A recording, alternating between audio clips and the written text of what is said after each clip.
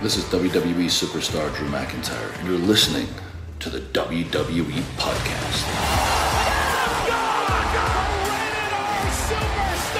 The champ is the one that everybody wants, me. Becky Lynch is going to WrestleMania.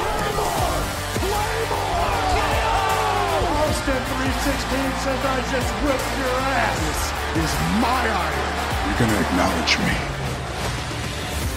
Hey guys, welcome to the WWE Podcast for this Saturday, February 18th. I wasn't going to come on here tonight. I really wasn't. It's really late. I'm really tired. I'm sleep deprived as it is. But given the outcome of the main event of the Elimination Chamber, and I was laying in bed watching it and you know, trying to stay awake at times, but I saw the ending and I need to come on. I feel so emotionally attached to this match, as many of you do, and many of you in Montreal. And I'll be doing a full review on the Elimination Chamber tomorrow with a person that hasn't been on the show before, but attended in-house, was there in the Bell Center in Montreal. So a full, complete recap is coming tomorrow. This is not the purpose of this podcast. This is kind of like a quick review, rather a quick reaction, specifically to Roman Reigns and Sami Zayn, okay? Because the rest of the matches, I don't want to dive into. There were some really good moments, some great moments, some really fun, unexpected moments. The crowd was hot all night. You know, we'll dive into that with our on-site correspondent that'll be joining us tomorrow afternoon. Sunday afternoon is when you'll be getting that full review, by the way. And okay, let's get into it though. Okay, so full review is coming tomorrow, but I needed to come on here and vent. I needed an outlet, and that, thank God I have it. Sami Zayn loses. And, you know, while many of us in our hearts wanted and believed Sami could do it, in our minds, I think we all kind of knew that bigger picture is what WWE was looking at. And that's clearly what they were looking at here with Roman Reigns retaining. And that doesn't mean Sami can't still be a part of the main event of WrestleMania. There's that triple threat is, I think, very much still alive. It's in the cards, and we'll have to see on follow-up where everything leads. You know, like the follow-up is going to be key. Does Sami continue to focus on Roman, or does his focus shift to the Usos for the inevitable tag team match that he's going to have with KO? I mean, that match could actually happen on SmackDown. You know, like Roman, or rather KO and Sami versus the Usos could happen on SmackDown. It could happen on the SmackDown WrestleMania. Don't forget, that's what they call it, the SmackDown before WrestleMania. But let me just say first about the match, before I start to dump on it, is crowd was unbelievable. Even better than advertised. Hats off to those in Montreal who had a lot of four-letter words to say to Roman. Very active all night. You guys didn't lose your energy somehow. I have no idea how you didn't lose your energy. You were, I mean, it was, I think, even hotter than CM Punk and John Cena at Money in the Bank 2011. It was unbelievable. I even give props to Sami Zayn's wife, who looked very believable in her emotions. And I think there was a lot of real emotions there. So hats off to her. You know, a lot of times the third party involvement can be hokey. This was not, and Sami genuinely seemed happy. Roman at times at the beginning of the match, smiling at Sami, seemed like a genuine smile, like he's happy for him. Of course, that's not how they play it on TV, but that's to me how it came across genuinely. And the pacing of the match was awesome. And it showed you why you don't have to have 100-mile-an-hour spot fest to get the crowd to go say this is awesome. The pacing of this match was brilliant. It was spot on. And yes, there were some high spots, if you want to call them that when they were done meant something instead of just a transition to the next thing, which is, I think, a fatal flaw in a lot of today's pro wrestling is just, you know, next move, biggest move, let's go 100 miles an hour, got to get my crap in, boom, boom, boom, boom, bing, bom, boom, right? No, this was a story told by both guys. The announcers had time to talk about what each move meant.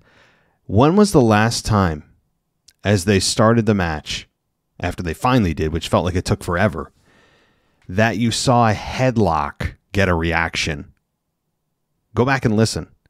A headlock got a reaction from the crowd. That's how amped they were.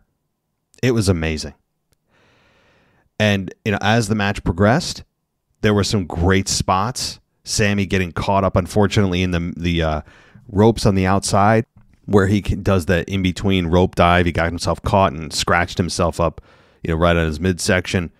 It's fine. I'm not... Just an observation. It's a high-risk move, and I don't know how that move should fail more often than it succeeds. I'll just say that. That was the only blooper, if you will, but that's fine with me. But the rest of this was just brilliantly laid out, from Roman talking trash to his wife, and then Sami getting time in front of his wife to beat down Roman, and Roman trying to play the victim that he only wanted them to be united, and I gave you everything, and this is how you treat me. The off-camera mic stuff was great. Paul Heyman, by the way, also, we should just have, every time Paul Heyman's at ringside for a match, can we just have a hard cam on him at all times so that you can do like a picture-in-picture of the match as it's going on to see Paul Heyman's facial reactions? He's brilliant. I mean, I was watching Paul Heyman most of the time, too. I mean, the match was great, but I was trying to keep an eye on Paul Heyman because he's just so comical with how he does stuff and says stuff and reacts, overreacts, and underreacts. It's just great. I love Paul Heyman's facials during a match, and this was no different, certainly. So that's my request to WWE. Keep a hard cam on Paul Heyman at all times so we can do picture-in-picture. But that all said, the match had some really believable spots with Sami possibly winning, the haluva kick, the Superman punch he pulled out, and then the haluva kick, the second haluva kick with the ref down, that kind of thing. And where's WWE's management? If you're in charge of a high stakes matchup, how do you not have a referee at the ready, right? But that's just pro wrestling. Having Paul Heyman, well, we'll talk about that in a minute. Having, of course, Jimmy come out and super kicked Sami Zayn, I think 3 times, hit him with the splash, and Roman got a 2 count.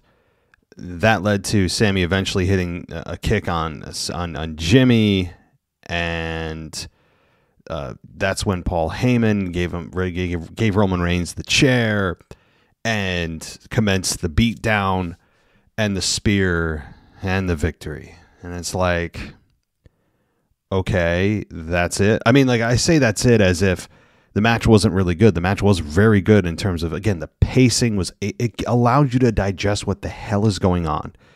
Yes, it took forever for them to get to the ring. It took forever for them to get to the matchup itself. The chants were off the charts, all that. They were taking it in, I understand. The match was brilliantly paced. Brilliantly. And I can't say enough about that.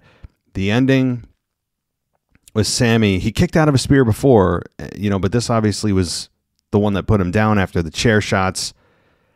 And Jay, by the way, did show up as Roman was going to beat down Sami and stood in between them. Roman gave Jay the chair the same way he gave Sami the chair at the Rumble. Jay was conflicted, didn't do anything, and left. So we still don't know where Jay lands on this whole thing and where his loyalties lie.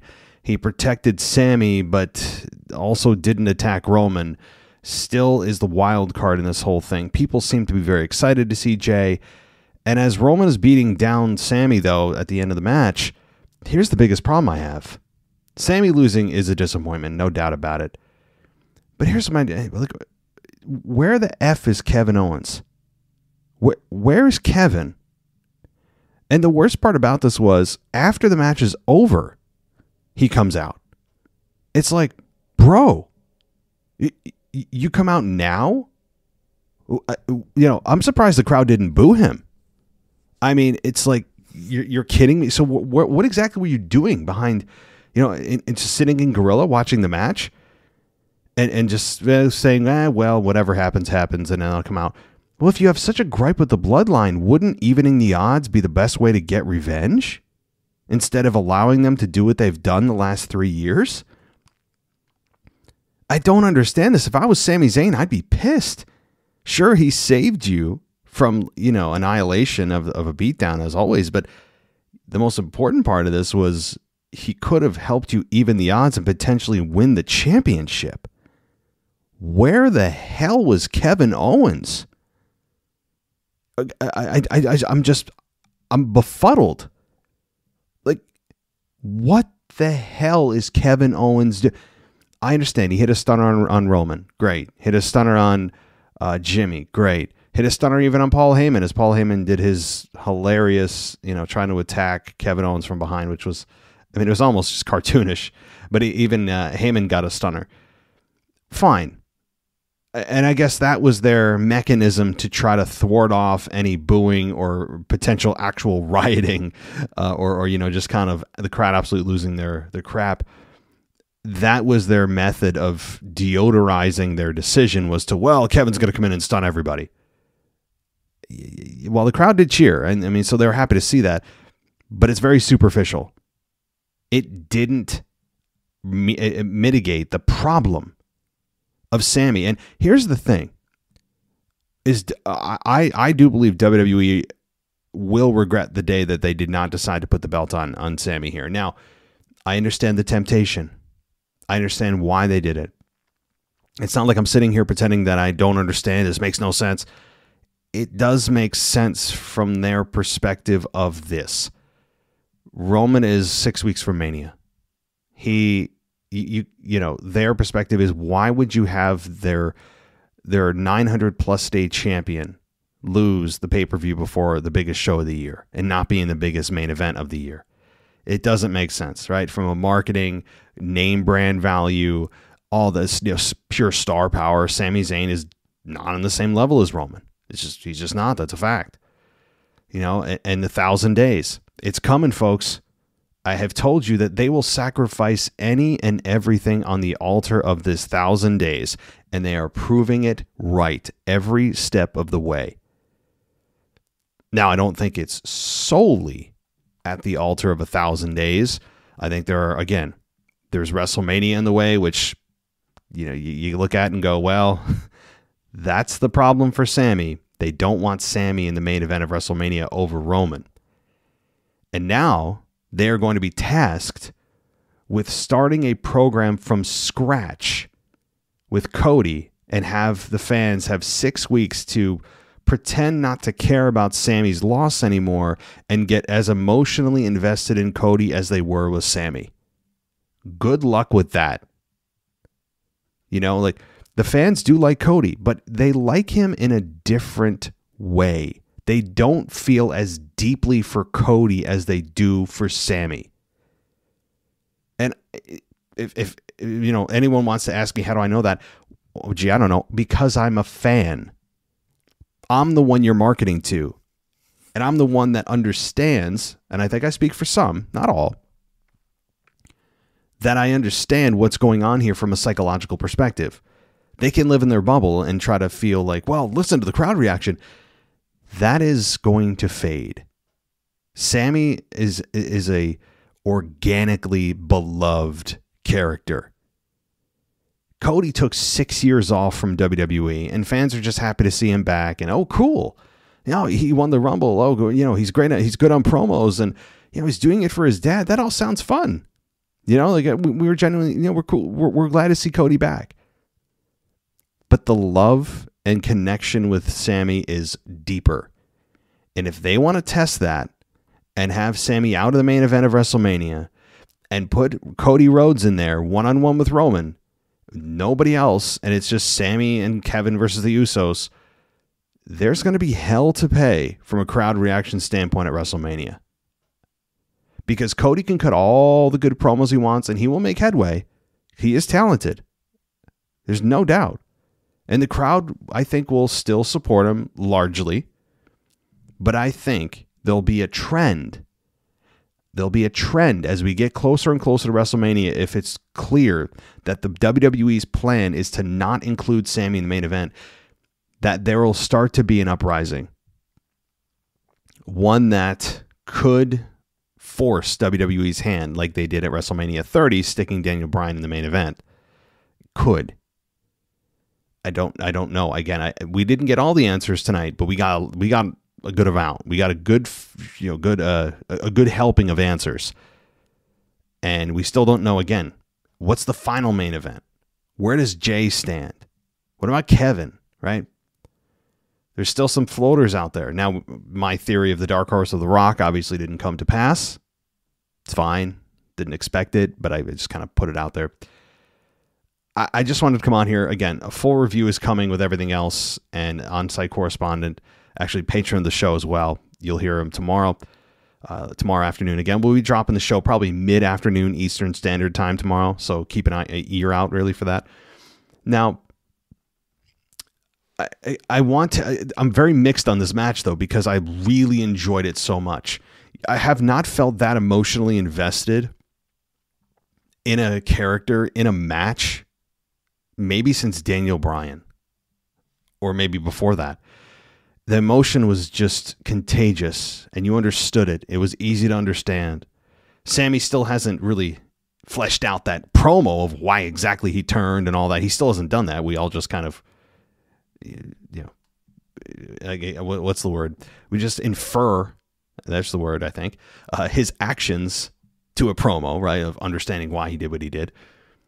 But the last thing I'll say, and then I'll wait till tomorrow for a full review, is the argument for Sami winning here. If you're not going to have him main event WrestleMania, if you're not going to. The argument for him winning, though, it's in Montreal, of course. I know it's only one city. But you create that fairy tale ending. You have an underdog from the underground, as he was once known, before he became the master strategist and the conspiracy theorist and all that. And then, of course, Sami Uso. You have a guy beloved. Fans felt many, and I shouldn't say all, but many felt that he was underutilized for years. And he comes in there and gets involved in a story that takes off in a way that I don't think anyone expected to this level. Gets to a perfect peak moment of his career in his hometown, in front of his family. Crowd is beyond white hot. And you have a champion that's been there for 900 days. Tell me exactly, WWE, when you're going to find a more perfect and suitable candidate to beat Roman in order for them to utilize that victory to take their career to the next level. Tell me who that is on the roster right now. Tell me who would get a bigger reaction, is more organically beloved, not just because you tell us to, like with Cody, and the fans respect deeply and connect with. Tell me exactly who that person is right now. If you're planning on having Roman drop the belt, wouldn't Sami fit that bill to a T? Isn't that the kind of guy you would want to be the one to defeat Roman? No? You think Cody's going to do that? Really? Cody Rhodes now needs to be very concerned about challenging Roman Reigns. And WWE needs to continue to be very careful. Very careful the way they book this. If they are trying to just shoehorn Cody into the spot that many fans believe Sami deserves, and Sami is out of the main event, if he is. Again, we don't have the final card. This is just speculation so far. And I got to say, there are so many wild theories being thrown out there for so many different Rumble entrances and surprise returns, and this is going to happen. I think it's time that we tamper down our expectations of surprises and big returns. I really do. Because I've been burned, as others have, so many times lately, especially with this story of this person's returning, that's going to happen, this is going to happen, they'll swerve us here. And it seems to just kind of be like they don't even hear the noise and they're just going forward with whatever the hell they wanted to do. So I'm going to start dialing back my expectations as far as those kinds of big moments. And my God, they may actually have to give Sami the belt here. How can they not? And instead it's like, oh, well, yeah, I guess Roman's still champion, right? So again, the biggest gripe I had is Kevin Owens what? And yes, it could have been and should have been Sami's moment. But I'm going to leave it there, guys. So much more to say, so much more to dissect. I can't wait to hear the in-person perspective, as you will hear tomorrow with our correspondent and patron. And you'll hear, again, a full review, especially the men's Elimination Chamber match, the women's, Edge and Beth Phoenix versus Judgment Day, and Dominic Mysterio, all of that. So we've got a lot to cover tomorrow. I'm looking forward to it. I hope you guys enjoy the rest of your night, and I will talk to you soon. Thanks for listening to the WWE Podcast. Don't forget to subscribe on your favorite podcast app so you don't miss a show, or head to WWEpodcast.com. And for all of these shows ad-free, head over to patreon.com/WWE Podcast. Until then, we'll see you next time.